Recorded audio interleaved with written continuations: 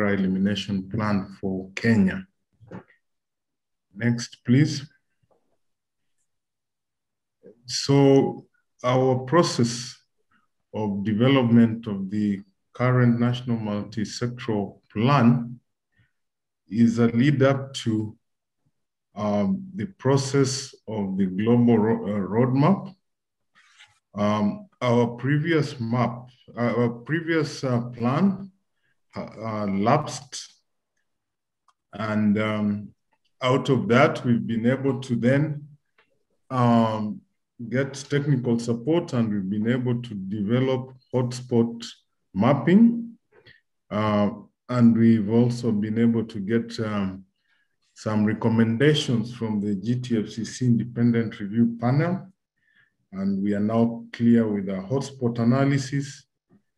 And we have also been able to develop the preliminary plan.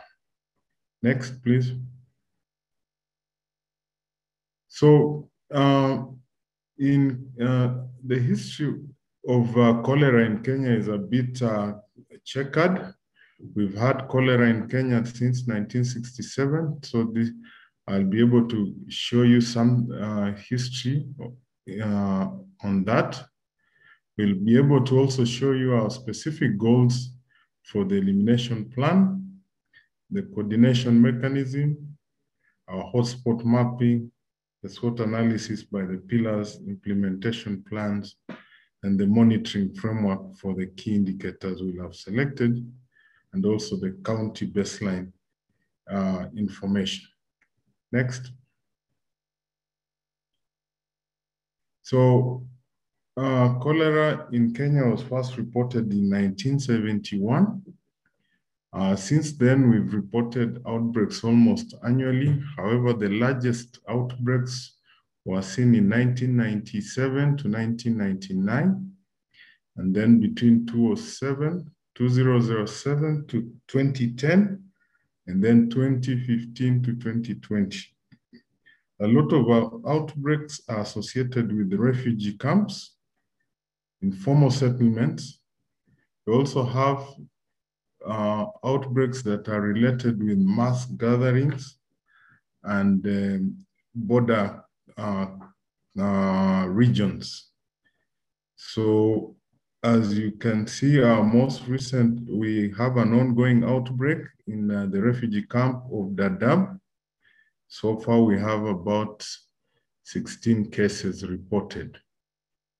And cholera is one of our priority diseases in Kenya under our IDSR guidelines. Next. So this is just a graphical representation of our cholera cases and the case fatality rate. As you can see, initially we used to have very high CFRs. Then we dropped around early 2000. However, there's been a resurgence again in the case fatality rates beginning around 2009, and then again the 2012 and 2018. Next. So our country goals towards elimination, we've looked at the 5 years preceding 2020. So that is 2015 to 2019. And our target for elimination is to reduce these incidence rates to 5 per 100,000 by 2025 and 0 per 100,000 by 2030. All right. So in terms of coordination mechanism, because we have adopted a multi-sectoral approach in both our previous plan and the current elimination plan, and to be able to galvanize all the relevant sectors and government departments towards this elimination goal, we proposed that the plan be hosted by the Office of the President.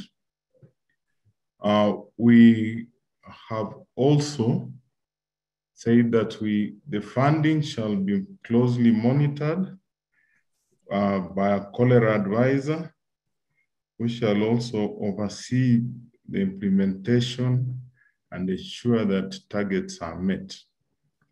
We still propose that the Ministry of Health remains the secretariat of the task force and oversees the implementation structures.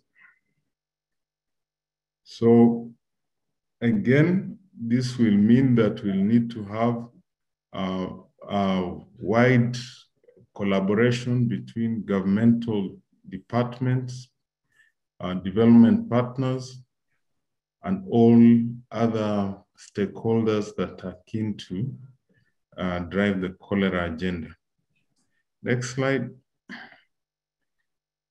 So we've also been able to conduct hotspot mapping with support from GTFCC, CDC, and we did our hotspot mapping in 2 steps.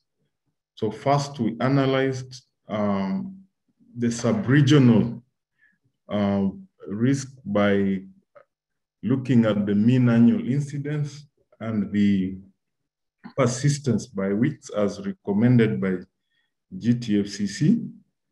Then we also followed up that to refine the hotspots by overlaying the WASH indicators. Arising from that, we see that about 10% of our subnational regions, which we call counties, are hotspots. And the population living in these areas is 6 million people. Next, please. So this is just a graphical, a map demonstrating our hotspots. On the left, looking at my screen, you have the whole of Kenya. On the right, that is Nairobi. So when we look at Kenya, where we've said 28 sub-counties are considered hotspots, they are largely around the farthest tip up there is Turkana, which houses the Kakuma refugee camp. To the east, where you see Dadaab, again, we have a large refugee camp there. Then we have the other hotspots around the southern part of the country, largely around the urban slums in Nairobi and its surrounding counties. Then we have up there, when you see Wandera East, Wandera South, Wajir, those are counties that border Somalia and a bit of Ethiopia. When we come to Nairobi, out of 17 administrative regions, about 11 are considered hotspots. The area you see around Embakasi and the Embakasi South in the deepest color is a highly populated region within the city. And that is an area that would be a large candidate for interventions, targeted interventions. Next. So our key implementation areas, as we've said, we want to strengthen leadership and coordination of cholera response. We're also strengthening surveillance and laboratory services. Currently, the country is implementing the 3rd edition of IDSR, so we expect that cholera surveillance will also ride on this.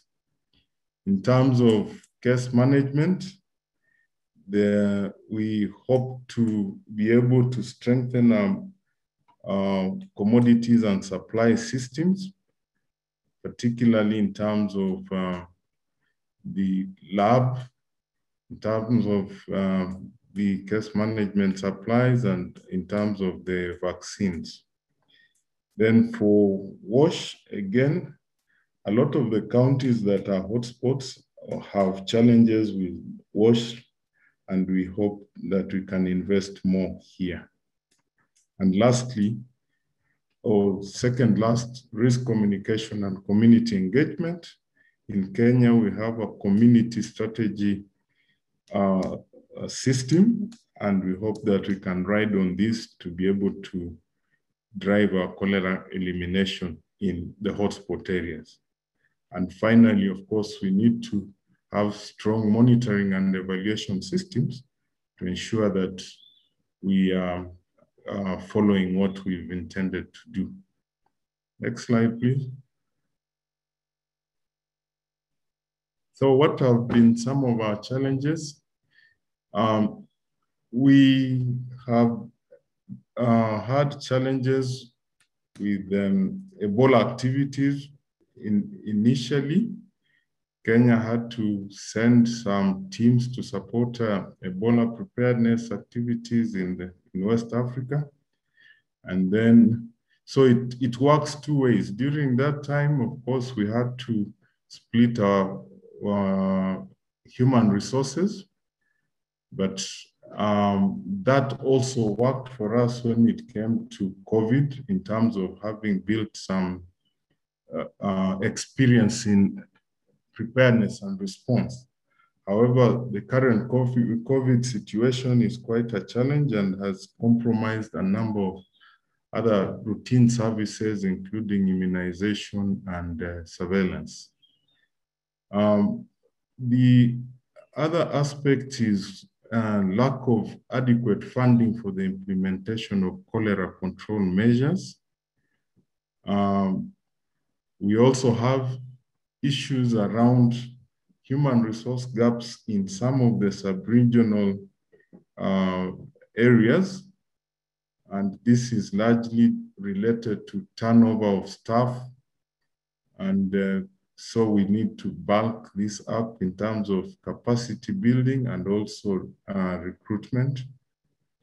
Then we have some challenges around the WASH data. So we need to collect more updated WASH indicator data to guide the response activities.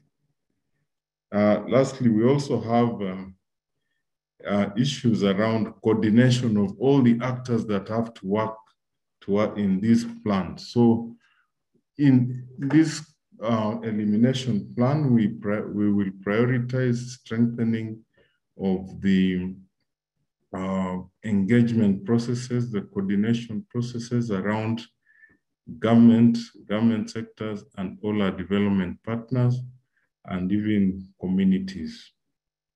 Next slide.